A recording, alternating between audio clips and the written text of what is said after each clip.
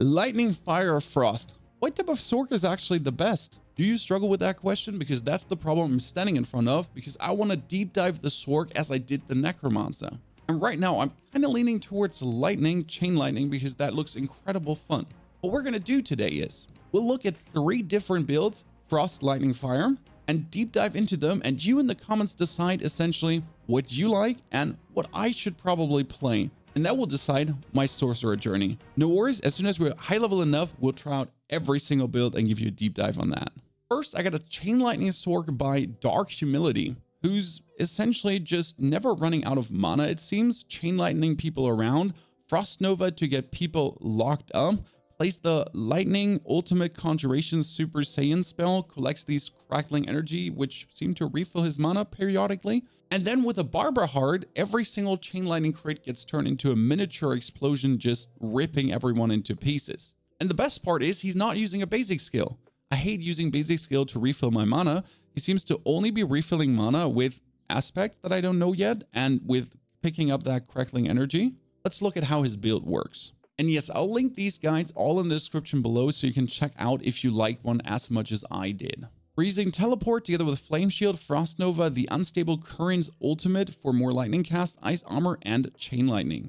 Together with a Teleport enchantment for Evade is replaced with a short range teleport, and also Fireball enchantment because this build is made for 1.1.1 already, where Fireball gets buffed. In the skill tree, we're focusing on Chain Lightning together with a Chain Lightning makes crackling energy. Then we have Elemental Dominance for casting above 50 mana increases their damage, and you're mostly above 50 mana as I've seen.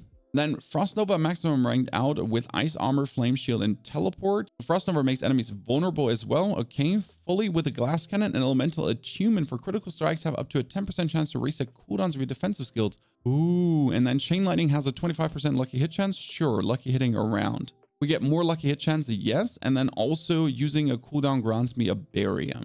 That gets followed up by the Unstable Currents into the more critical strike chance, and then also enemies deal less damage when they are struck by critical strikes with shock skills, and shock skills have up to a 9% chance to stun. So bonus damage, damage reduction, lucky hit, everything. Plus Virus Mastery, close enemies take 10% increased damage from your shock skills and deal 20% less damage to you. Ooh, and critical strikes increase these bonuses by 25% for 3 seconds. Ah, so if we're critical striking people continuously, we actually stick close to them to take less damage and periodically do increased damage to them as well. Interesting. So you need to be inside of them to actually hurt them. For the gear, we got Core and Mastery skills cast at or above 100 mana gain 60% plus increased critical strike chance. Okay, that's nice. I mean, that means your first Chain Lightning, or when you're full your Chain Lightning as you run through a bunch of crackling energies, always does a super critical strike for the Barber to overcharge and explode everything, because there's also the Barber Heart in here. Then we have the using a cooldown restores. Oh, that's how you restore mana as a Sorc. That's super simple. Makes sense. Followed up by Chain Lightning has a 35% chance to additional 2. Okay, that's super cool. Plus the heart for the damage suppression, 20%, plus the damage suppression you do anyways. Then critical strike damage increase, but my other non-critical strike damage does reduced by 25%. Multiplicative, that's okay. So Tempest Heart, we have the damage suppression heart and the Barber Heart.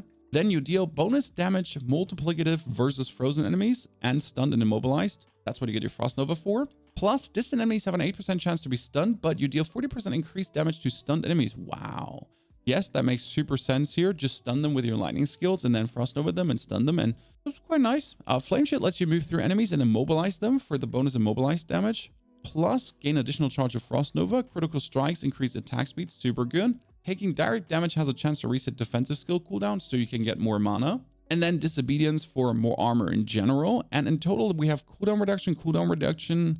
There was Essence Generation, critical strike chance. Ranks to Teleport and Frost Nova on the boots. What? That's possible? That's amazing.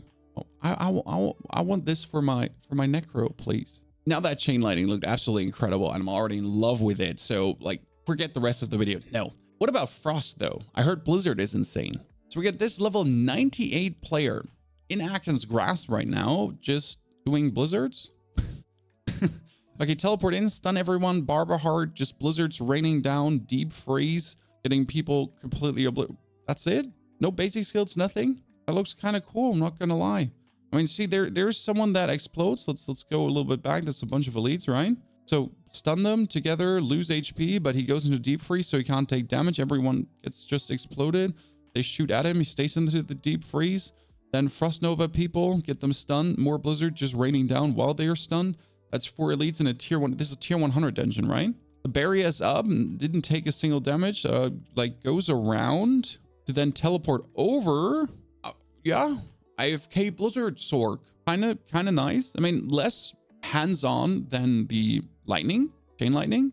More like hands-off. But that looks fun. Skill tree wise, having 2 in Firebolt, then maximum ice shards. With the enhanced ice shards, we have a lot of points in all the defensive skills. So flame shield, we get teleporter boosted. There's ice armor. There's Frost Nova with 12 points.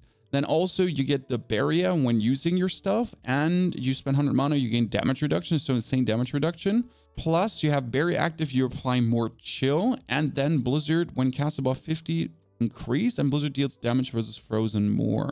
We have the deep freeze, and then we have 6 points into increased damage to chill and 36 increase to why not that? Cold damage against vulnerables.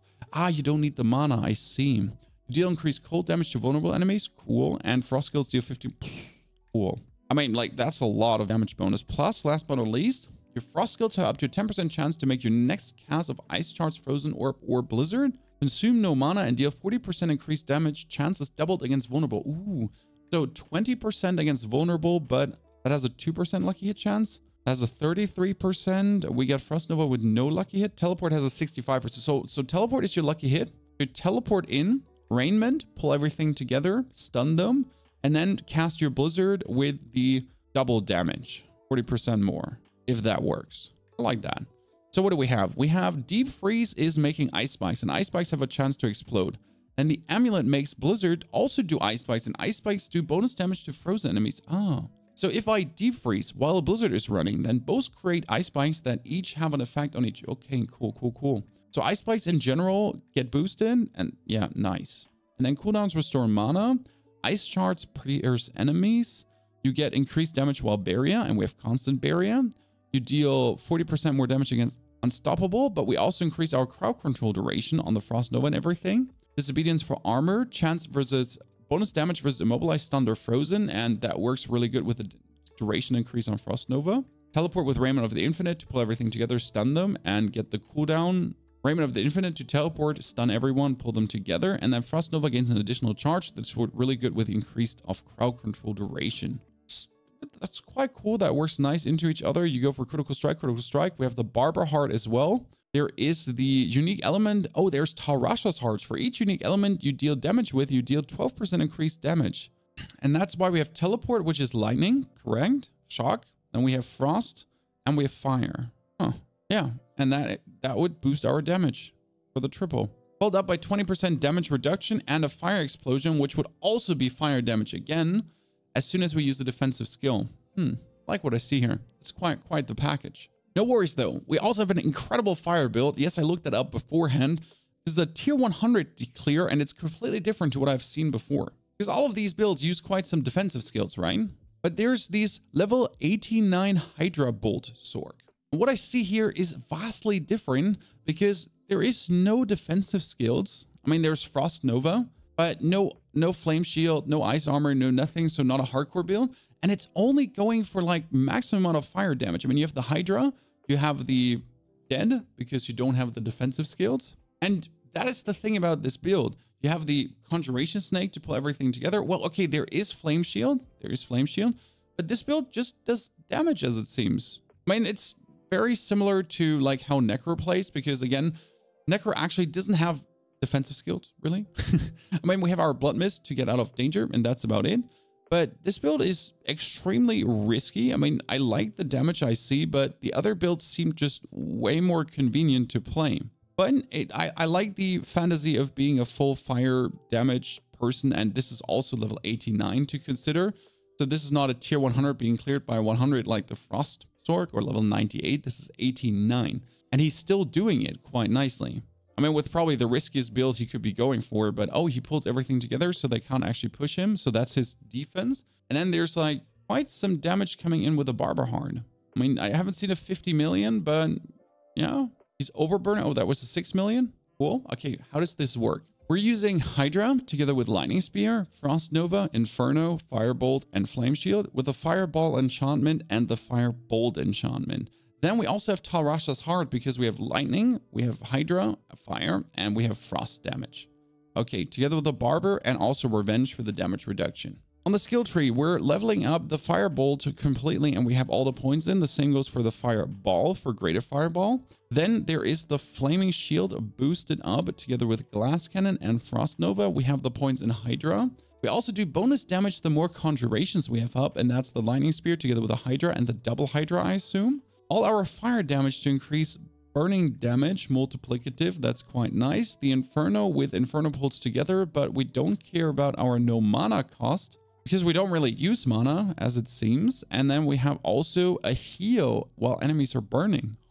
So I guess that's our defensive skill, right? Because we're just healing. And then last but not least, which is really interesting, Shatter. After freeze expires, enemies explode for 25% of the damage you dealt with them while frozen. So the plan is to probably Frost Nova enemies, then overload them with fire damage and have them explode. Where the Barber explodes them, the Frost explodes them as well. On the gear, we have enemies are affected by more damage over time than their total life. You deal 40% increased burning damage to them. Ooh. So if they're already burning, they burn even harder. Fantastic. You have additional Hydra. Yes. You may have an additional Hydra. Yes. Then skills deal up to bonus damage based on your primary resource when cast. Okay, full mana cast on the Flame Snake pulling together. Super damage and the Hydra in general. Then bonus damage against frozen or stunned or immobilized. We can stun them or freeze them with the Frost Nova. Basic skills get more attack speed, so you can spam your Firebolt. Then your lucky hit chance is increased with Barrier active. You gain more armor. We have critical strike chance against injured, but also my crowd control duration is increased. Together with this, we have double crowd control duration increase so that the Frost Nova is staying the longest, followed up by damage reduction with a basic skill so we don't die. This is so vastly different. Ranks to Hydra on the helmet, yes. Then all the other builds. Wow. I have to say, right now, the fire looks fun, but that's more like for really the pyromanic enthusiast. I do prefer the lightning or the frost so far, but probably there are also different fireballs out there that I didn't check yet. So if you have anything to recommend, definitely post it in the comments below. Also tell me what you're playing and what do you think I should play. Don't worry though, I'll deep dive into everything Sorc related as I did with the Necro, because well, I just like to understand things and all the synergies, so we'll probably play every single build in the long run. But right now I'm leaning to Lightning for leveling. If you're now interested to see what I actually did with Necro, if you don't know my content yet, there's a very good Tempest Necromancer or an Infinimist build that just zooms through dungeons like there's no tomorrow.